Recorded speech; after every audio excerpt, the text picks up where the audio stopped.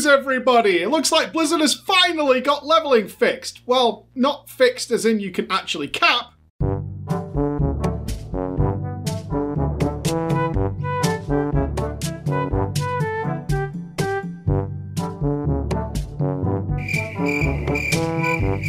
Just as a note, that's been broken for like 5 days, but it does look, because I know what comes after that we can actually cap during the campaign, and many of you are wondering, why is this important?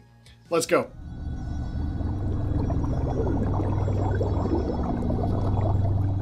Why are content creators like myself doing so much stuff on leveling? Bell's done videos, Kalani's done videos, there are videos, and Dan, Mr. GM, has been doing videos non-stop on the leveling process of the Shadowlands, and in fact, our own Mr. Fingal has had to level from 50 to 60 8 times without releasing any footage, despite the fact he recorded all of it along the way and just ended up deleting it.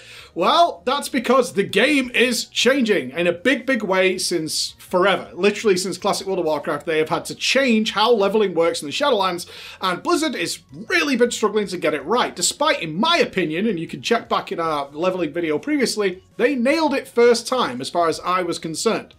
What has changed? This time, it does not matter when you cap. This is the biggest change, okay? So in every other iteration of World of Warcraft, you had freedom.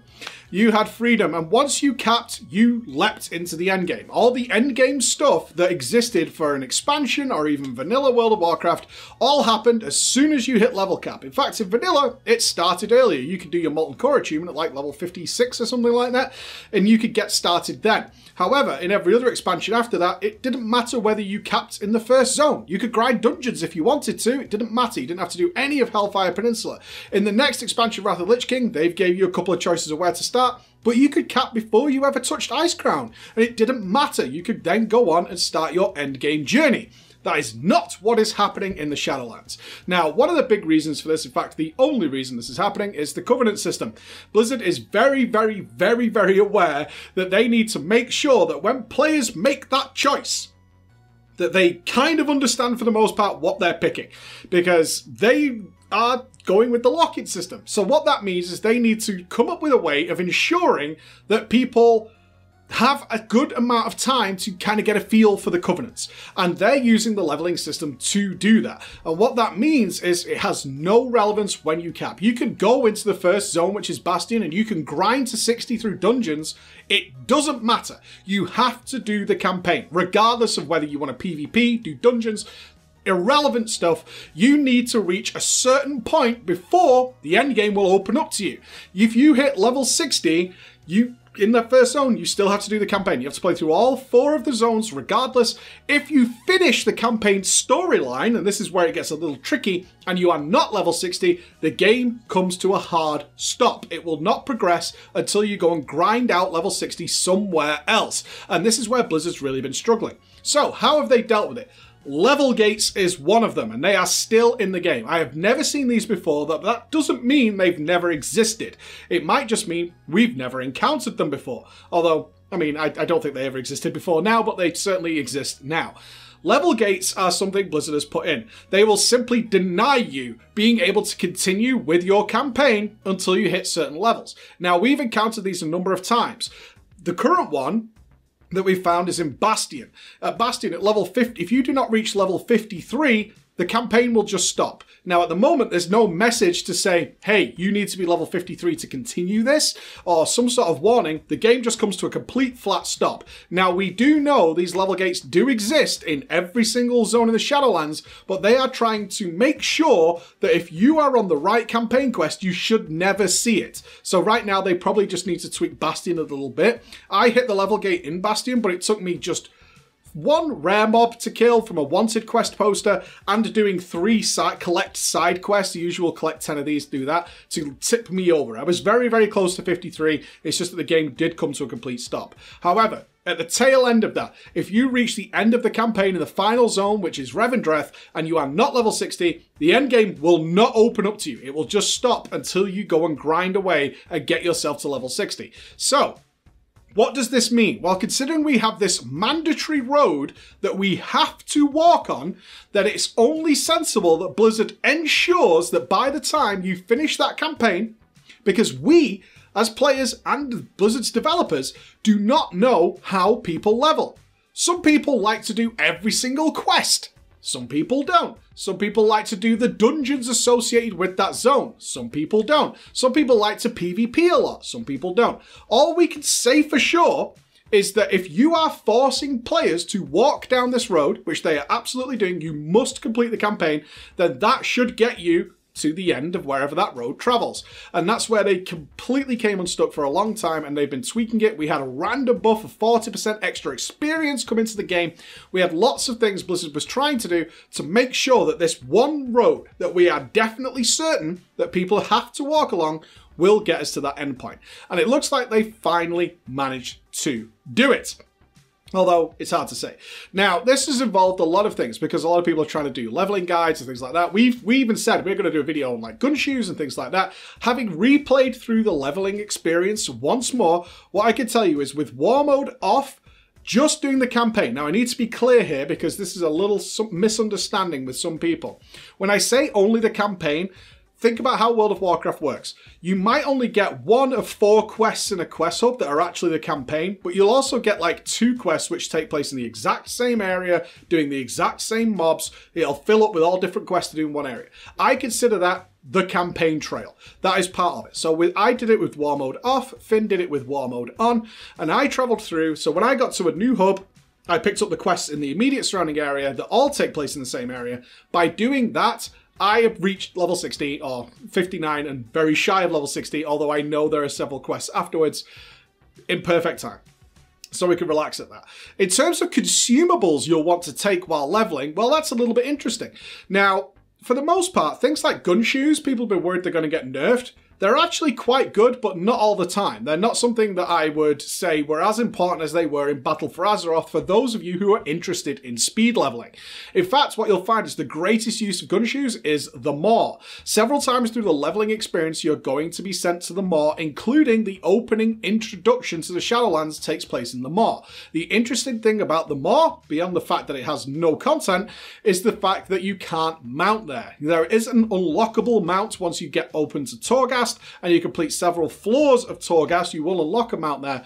But for the vast majority of you, certainly at the start, you cannot mount there. And there are quite lengthy walking paths to take inside of the Maw. More than something like sprints or aspects of the cheetah will possibly help you do. Gun shoes are fantastic there. However, when you translate into the open world, it's much less of an issue. I found a couple of great spots for gun shoes, but not an overwhelming amount. I think in the Battle for Azeroth leveling, I took with me something like 50 sets of gun shoes and used nearly all of them on my first playthrough.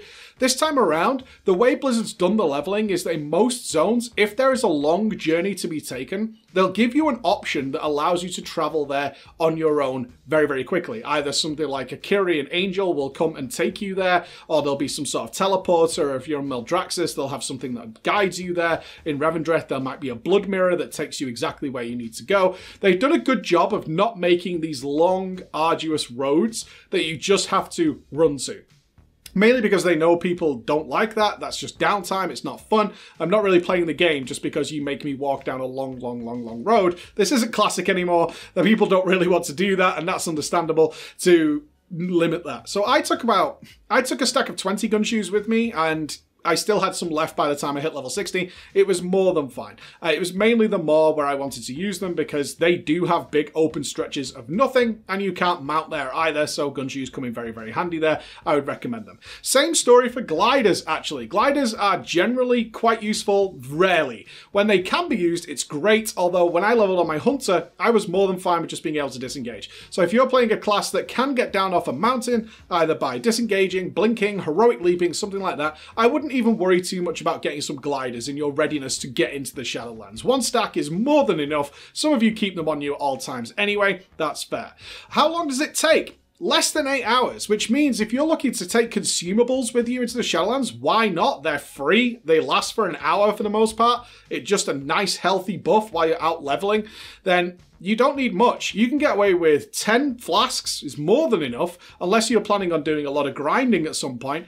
1 stack of food is probably more than fine. Again, unless you're planning to do a lot of dungeons and expecting to die a lot, then you should be fine. A stack of augment runes, 10 is fine. I found it totally fine. And you might say, yeah, but it's barely in anything. It's just a 1 hour extra buff. One click gives you an hour of benefit. It's well worthwhile. Even though it's minor, it's something that just makes you a little bit stronger. Especially depending on the strength of your character, you're going to get more or less benefit out of it. But considering they cost literal pennies in game now, why not? If you don't have a permanent one, go ahead and stick it on. Consumables-wise and potions-wise, you can get away with a good 40 potions, I would take, and just, if you want to, this is what I do, is I just macro them to my DPS cooldown. So that if I'm going to use a DPS cooldown because it's a slightly stronger enemy or I'm doing AoE, it will just naturally use a potion for me, and I don't have to worry about manually clicking them all the way through to make sure I'm getting the best benefit. If I decide to use a decent DPS cooldown on my character, so if I'm going to be a mage and I'm using Combustion, or I'm using Aspects of the Eagle, or whatever it might be,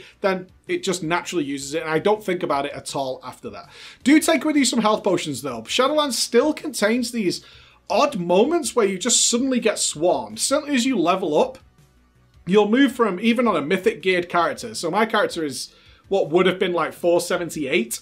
My character, around about level 58, 59, is when my gear started to become outdated, but it was still good because it had gem slots and stuff in it. But that was the point where mobs started to kind of not just AoE down 40 of them, right? The few of them hitting me, you are going to die at that point. At that point, it does want me to bring you to gear and Azerite armor in particular. So Azerite armor is going to be dead once you enter the Shadowlands. As soon as you walk through that portal and you enter the maw, your essences are going to be disabled and your Azerite armor is going to be disabled. Now, many of you are going to be of the opinion that means I need to get rid of my Azerite armor as soon as possible. And the answer to that is no. Obviously, the item level does matter here, but what you're going to notice is that your Azerite armor has an absolute buttload of primary stat on it. So it has a huge amount of agility, huge amounts of intellect, huge amounts of strength, and I mean absolutely dwarfs the other options that you're going to find while leveling.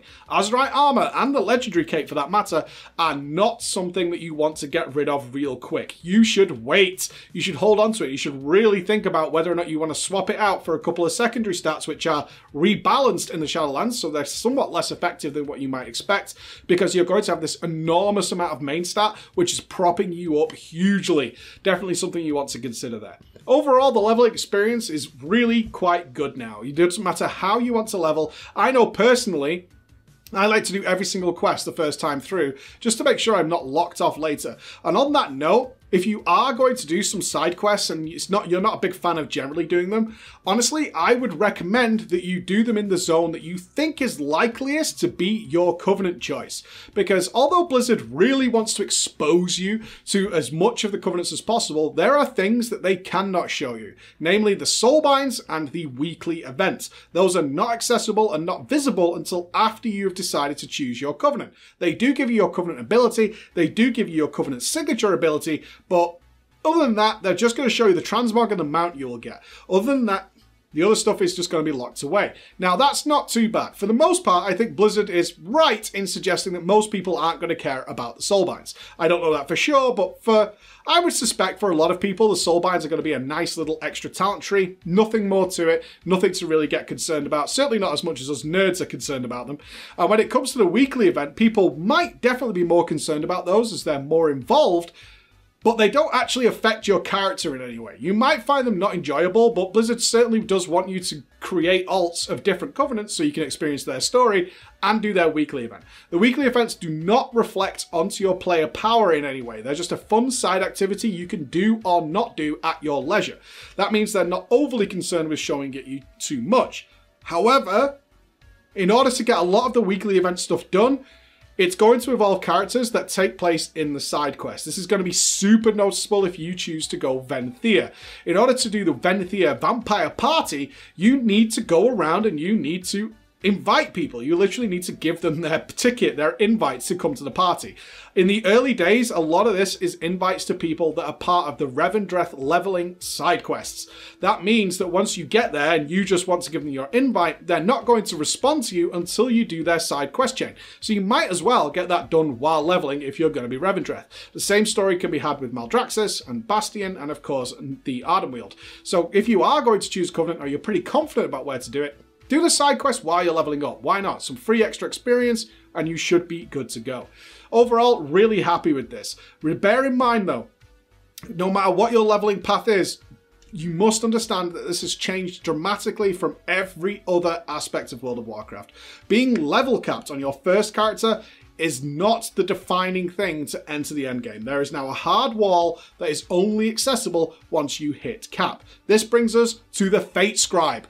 The Fate Scribe is a really interesting system, but you must understand how it works, guys. So the Fate Scribe, once you have already done one character, so your main character, launch of Shadowlands, you turbo nerd it, you cap it, then you want to get started in your alt. Once you arrive in Oribos after doing your introduction to the Shadowlands on that alt character, the Fate Scribe is going to come and talk to you.